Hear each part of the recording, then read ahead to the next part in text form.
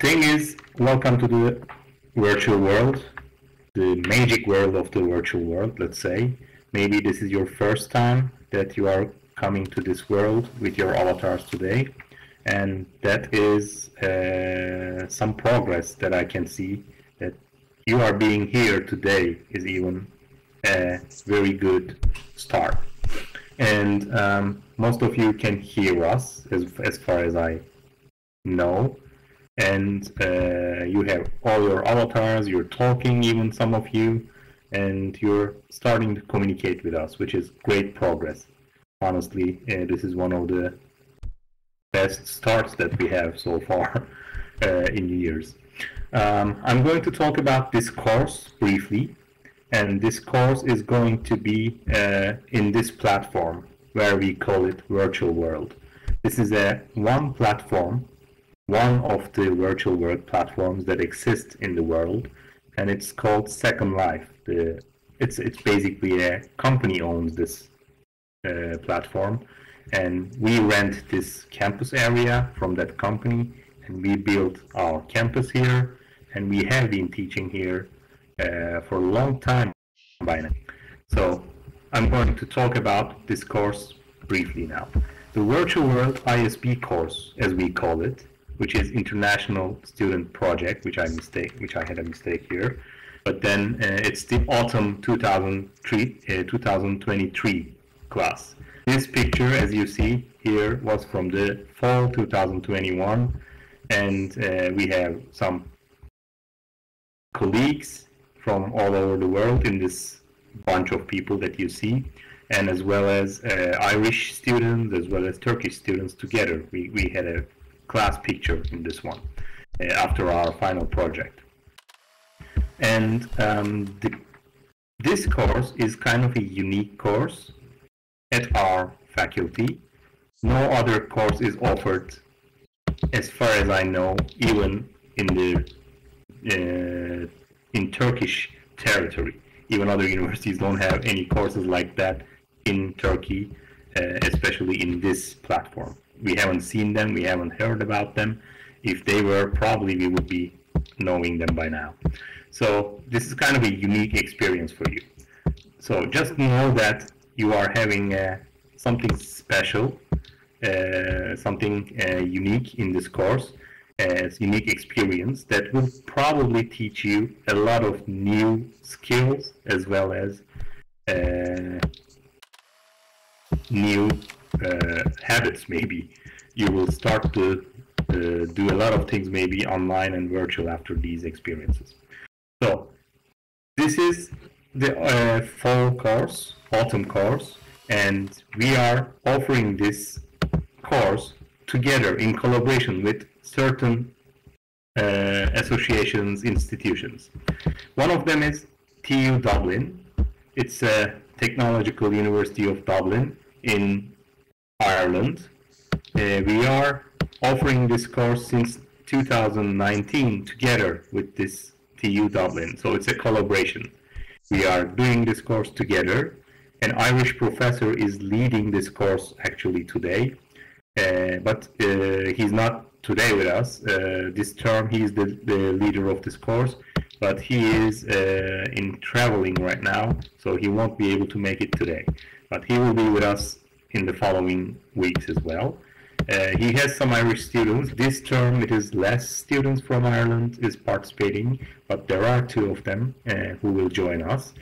And we are also doing a new collaboration this year, an association, a consortium called Virtual World Education Consortium, which you will get to know them as well in the following days and weeks.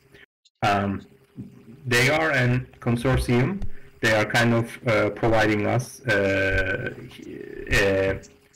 home, a shelter for the educators in this virtual world, and we are meeting with all other educators from all over the world that are actively present in this world.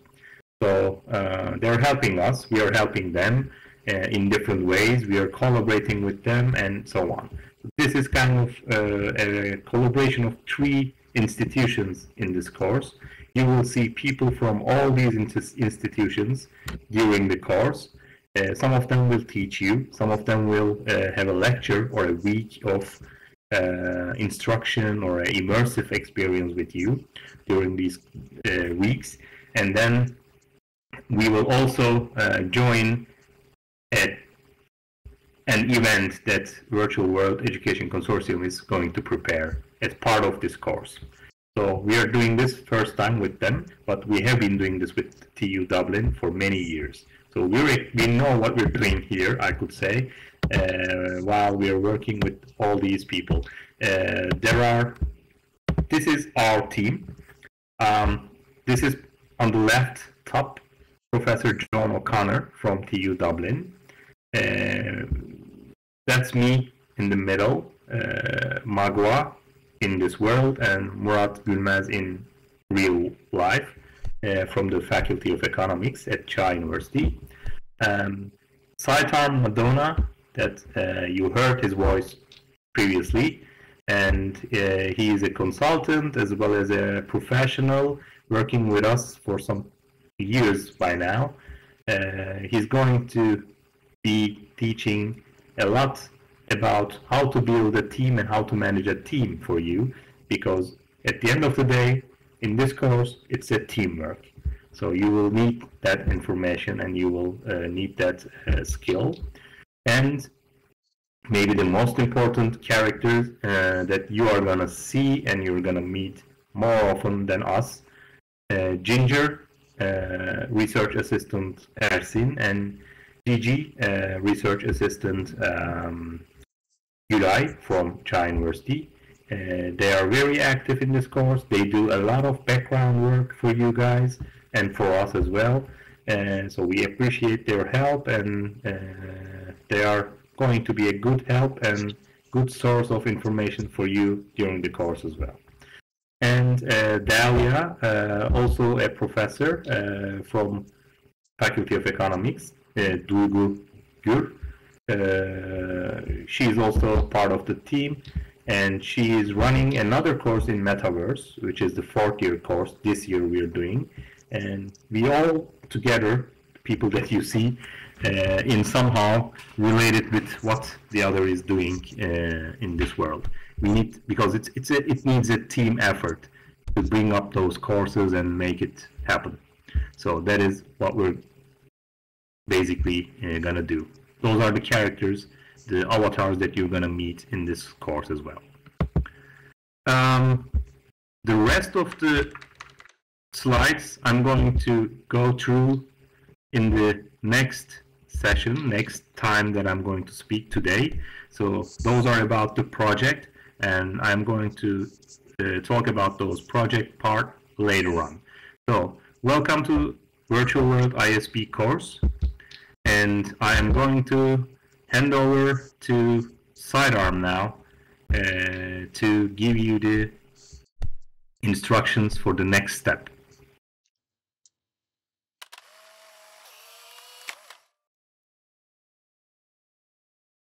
This is a formal presentation on team theory. This presentation will be given in English. There is a translation, a machine translation available online. This is the link if you want a copy of this in Turkish.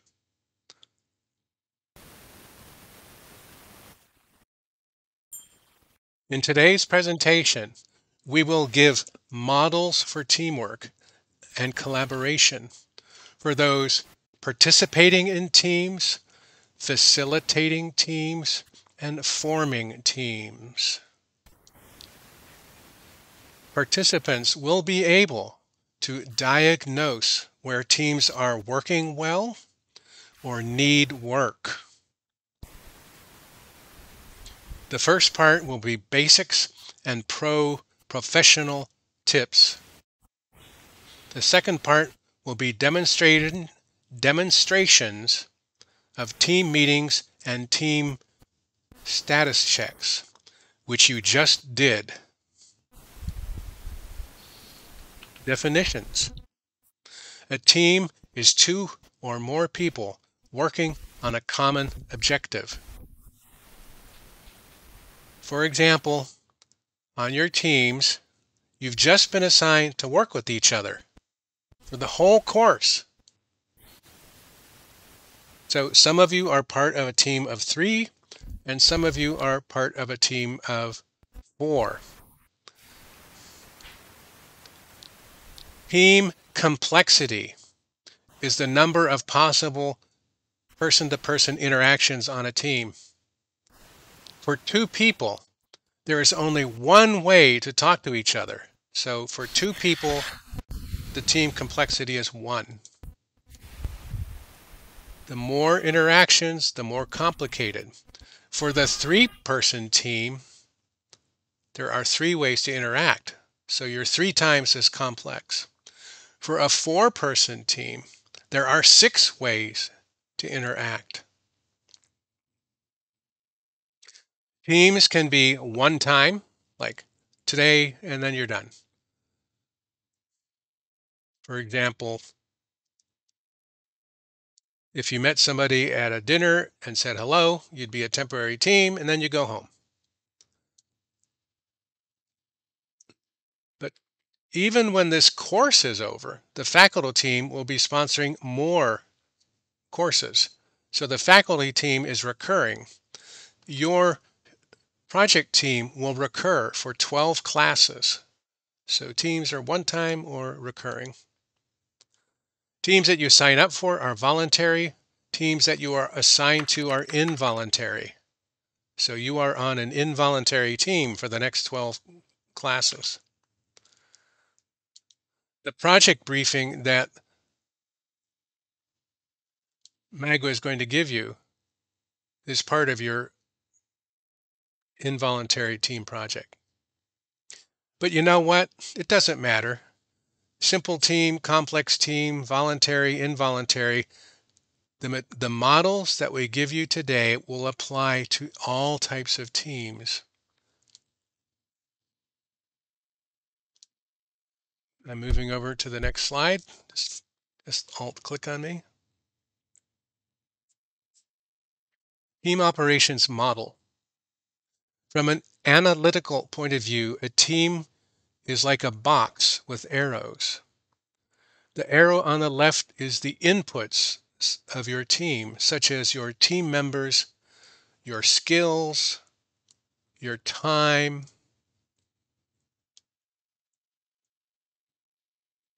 The arrow on the right is the outputs of the team, such as your project presentations and displays that you're going to build later on.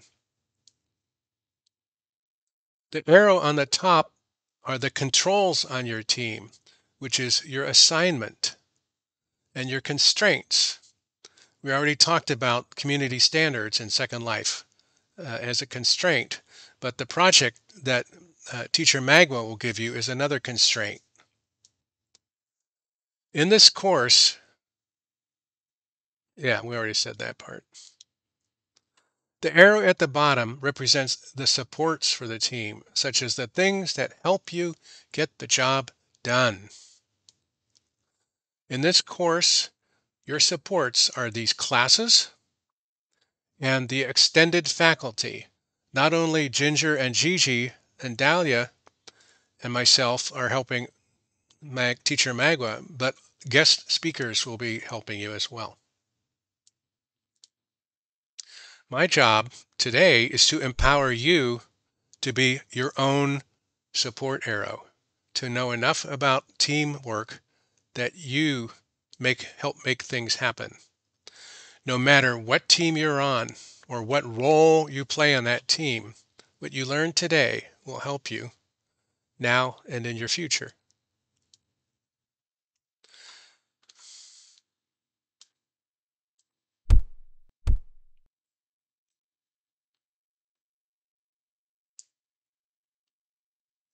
Effective teams have effective members.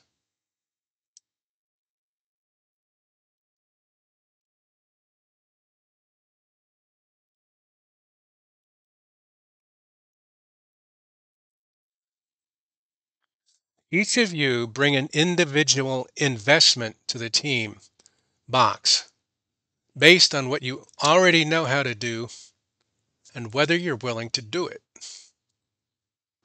Together, these make up your net contribution to the team. Commitment is your level of dedication to the team objective. It is what you do. Competence is your level of proficiency in the role you play to achieve the team objective. It is what you know. This is a simple model, and it goes like this. High competence times high commitment equals high effectiveness. Low competence times low commitment equals low effectiveness. If either is medium, the effectiveness is medium. If either is 0, the effectiveness is 0. Most of the time, individuals achieve medium effectiveness due to the constraints on their knowledge and time. However, anything above 0 is a win. Professional tip. The question is, for each team you are on, what do you know how to do, and are you willing to do it?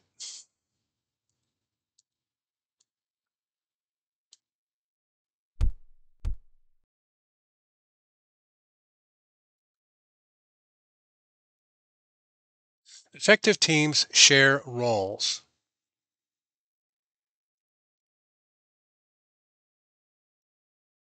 Your team brings a group investment to project success based on how well your members cover as many as 9 team role skills. The skills include leading the team, idea generating, investigating other efforts, detailed specialist knowledge, steadfast implementing, filling in the gaps, ruthlessly tracking progress versus goal, fine detailing, and coordinating the team. This is a simple model, and it goes like this. High coverage equals high success. Medium coverage equals medium success. Low coverage equals low success. Most of the time, groups achieve medium success due to one or team roles not being covered by a team member going in. However, anything above 0 is a win. Professional tip. The question is, for each team you are on, what roles don't you know yet? And are you willing to learn them?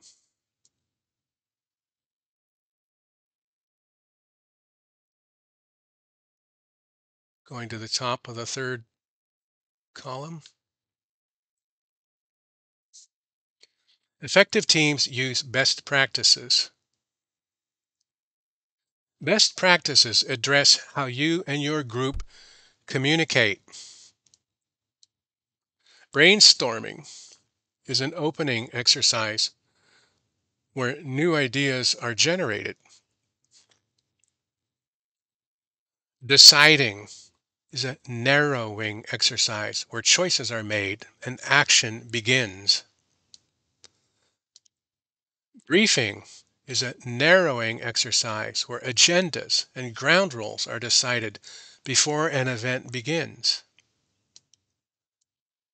Debriefing is an opening exercise where members reflect on what happened at an event after it is over. This is a simple model, and it goes like this. Either you talk to make things more open and expand the options, or you talk to make things more closed, narrow the options. The ability to expand options and the ability to narrow options are both needed. Throughout your project, your team will cycle back and forth between opening and closing communication modes. Both are essential to productive team operations. Professional tip. The question is, in the current conversation, wherever you are you in opening mode or closing mode? And is it time to switch?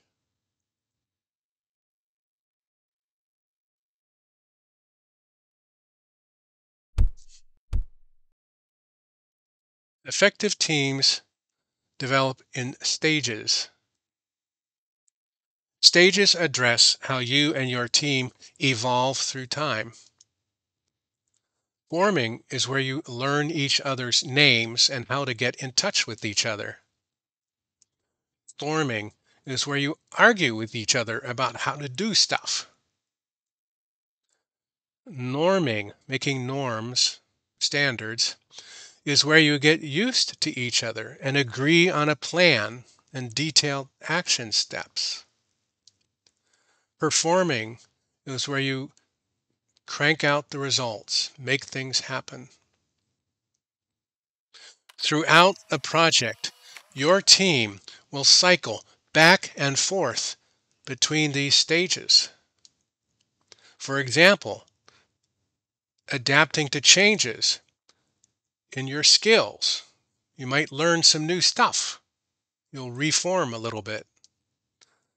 Circumstances may change. Team members may change. You will be adapting, improvising, and overcoming up to and even during your final team presentation.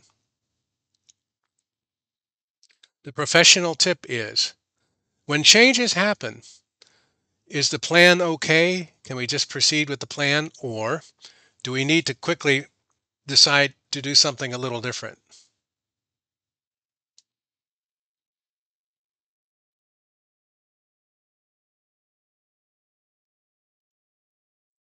Effective teams evolve. Right now, you are in an involuntary team project required to graduate this course. But even when this is over, you will certainly be on some other team project. In fact, you already are in other team projects, even now. Your family is a team project. Your friends are a team project. Work, you have team projects and other activities. Each time you participate in a team project, you have the opportunity to experience growth.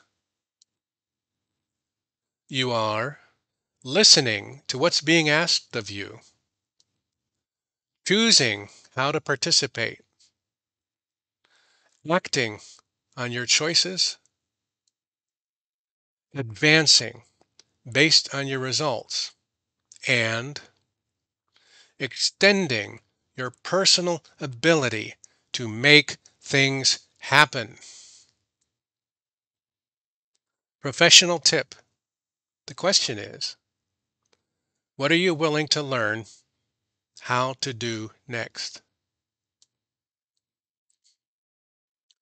This ends the formal presentation on teamwork theory, and I turn this over to Magua to give you your project briefing. Okay. Now you're in the ISP project course.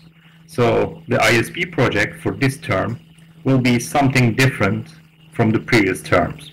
And what we're going to do is as I mentioned earlier, we're going to collaborate with an organization which is called the Virtual Education Consortium.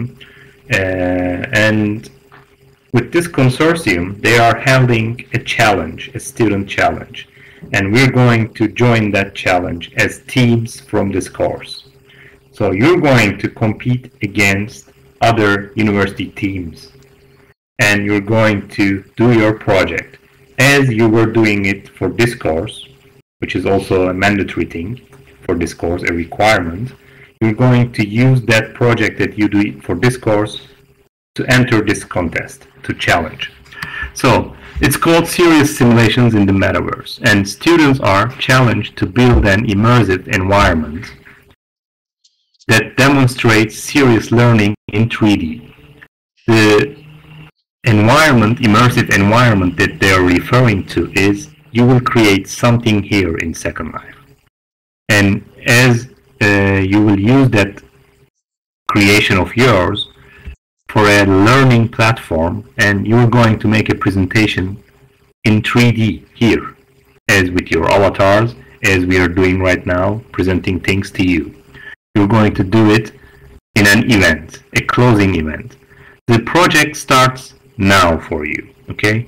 From now on, you are in this project, and you're going to finalize this project in December 2nd. Please note these deadlines. December 2nd is your last day that you're going to present your presentation. The evaluation criteria are authenticity, accuracy of content, balanced sites without bias, accessible aesthetic appeal, interaction and immersion, and presentation. So there are 5 criteria that your project is going to be evaluated on. There will be more details and a rubric, a more detailed rubric that we're going to present to you. It will be in your course syllabus as well. Every time, whenever you need it, you can reach it through online course site that we have, as well as we're going to explain that more in detail. I just don't want to give you all the information right now and make you confused. But those are the basic criteria that we're going to use, okay? The key points to remember: 70% of your total grade will be in this course. This project that you're going to do, which ends in December 2nd, the student challenge. So that is the 70% of your total grade. You'll be working in your assigned teams, as today you know. Pay attention to evaluation criteria. When you're preparing that presentation and the creation of yours, you should pay attention to the criteria because each one of them will be evaluated. And then participation is very, very important in this course. Today you are here, you hear about this, that you are in this project and it starts today. If you were not here, you didn't know that until next week, let's say, then you are missing very valuable time. You're missing out on things. And from now on, you will start to learn things. You will adapt here, it will take time, and you will start doing things, new skills. And until December 2nd, you need every one of them to make your project successful. So please participate in the course sessions that we have. And also we will have extra sessions which is run in collaboration with Virtual Education Consortium on Saturdays. Ginger will provide you with all those events. They will let you know from your WhatsApp groups and the other communication channels. And please show up in those events as much as you can and try to learn the skills that you're being taught, okay? And the most important, it's an interesting course in my opinion. It's, you're coming with your avatars. Maybe that's the first time you're having a course in a witch costume or in an angel costume or whatever in your life. So have fun, but at the same time, learn. Learn everything that we try to show you. Learn everything that you see around. Be curious and learn as much as you can. This could be something that you're gonna use in your future.